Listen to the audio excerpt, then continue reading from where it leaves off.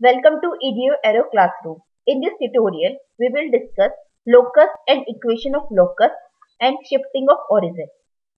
Firstly, we will discuss locus. Locus is a curve described by a point which moves under given condition or conditions is called its locus. Now, what is equation of locus?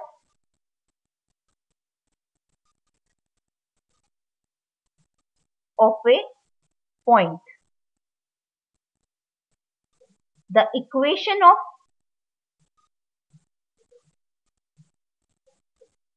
to the locus of a point is a relation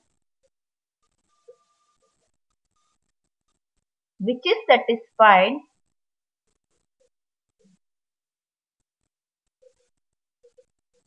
by the coordinate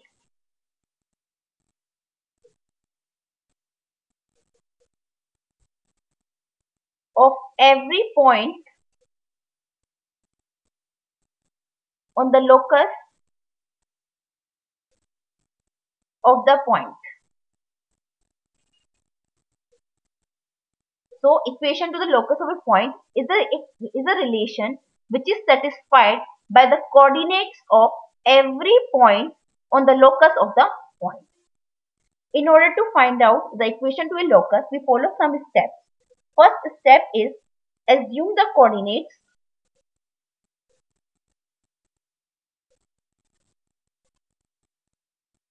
of the point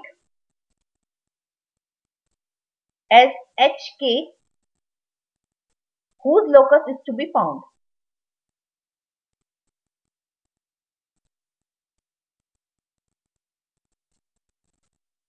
Second step is write the given condition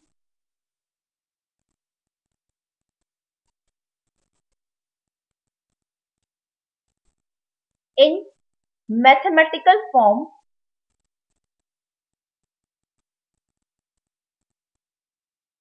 involving h and k. Third is eliminate the variable.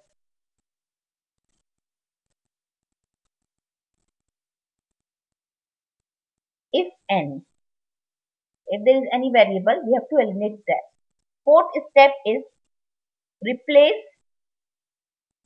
h by x and k by y in the result obtained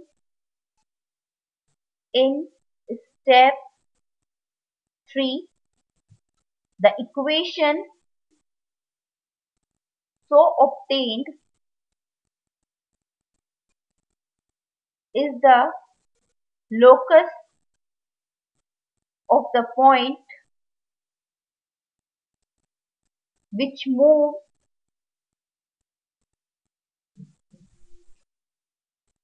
under some stated conditions. Now, let us see how these steps help in finding the equation to locus of a point through an example. In this question, we have to find out the locus of a point so that the join of these 2 points sustains a right angle at the moving point. Suppose P is the moving point and these 2 points are A and B, and these are the joining points. Let's suppose there is a line segment from point A to B. Now, the condition in the question is given that the line join A and B sustains a right angle at the moving point. That is this and this. It is angle APB form a right angle. Angle APB is equal to 90 degree, or we can say that triangle APB is a right angle triangle.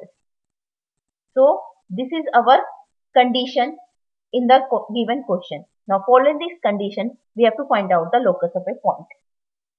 As we know that we have the property in the right angle triangle that the hypotenuse square is equal to the perpendicular square plus base square, that is Pythagoras theorem. Applying Pythagoras theorem, we have AB square is equal to AP square plus PB square, which will be equal to, so by using distance formula we calculate AB, which will be under root of 3 plus 5 whole square plus 2 minus 1 whole square and whole square of all this term, and AP square will be H minus 5 whole square plus K minus 1 whole square and whole under root of and whole terms of whole square, plus similarly applying distance formula over here for calculating PB, which will be equal to 3 minus H whole square plus 2 minus K whole square and whole raised to 2. As under root will be cancelled out by the square root, so we get 5 plus 3, 8. 8 whole square is 64 plus 1, and here it will come H plus 5 whole square plus K minus 1 whole square. Here it will come 3 minus H whole square plus 2 minus K whole square. So it will be 65 is equal to, applying the formula of A plus B whole square, which is equal to A square plus B square plus 2AB. So it will be H square plus 25 plus 10H plus K square plus 1 minus 2K plus 9 plus H square minus 6H plus 4 plus K square minus 4K. So on solving this equation, we get, taking out to be common, H square plus K square plus 2H minus 3K plus 39, or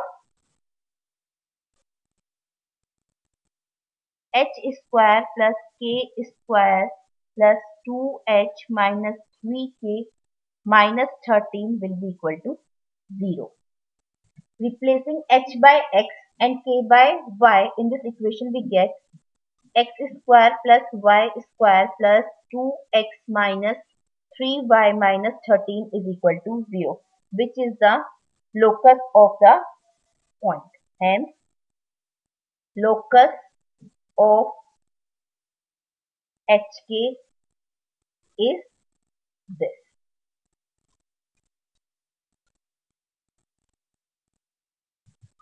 Now let us discuss shifting of origin. Shifting of origin means, suppose this is the axis and this was the origin before shifting, which is defined as O, and this was the coordinate P, suppose point, and whose coordinates are X and Y. Suppose we shift the origin by some distance O dash and whose coordinates are now H and K. Now the coordinates of P will also be changed. Suppose the coordinates of new coordinates of P is X and Y. So we can calculate the new coordinates of P and Y as, that is X small x, that is old coordinate, will be equal to new coordinate plus H, and similarly Y will be equal to new coordinate plus K, where X, Y are coordinates of a point referred to old axis, and X and Y are the coordinates of the point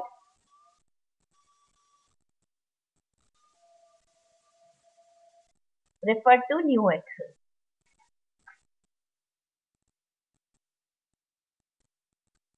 Or we can say that the transformation formula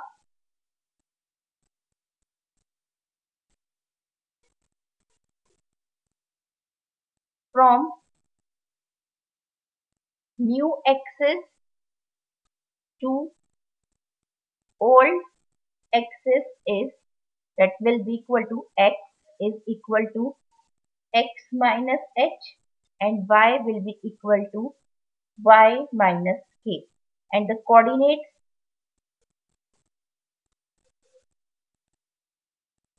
of old origin referred to new axis will be minus h and minus k. Now let us see one example based on this. In this question, it is given that the axes are shifted to the point this without rotation, and what do the equation become? This. So substitute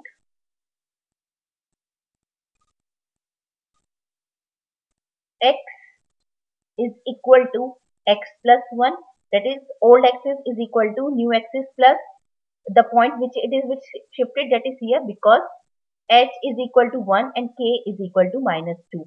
So as we know that old axis is equal to new axis plus h, and old axis is equal to new axis plus k. So applying that formula we get small x, that is old axis is equal to new axis plus 1.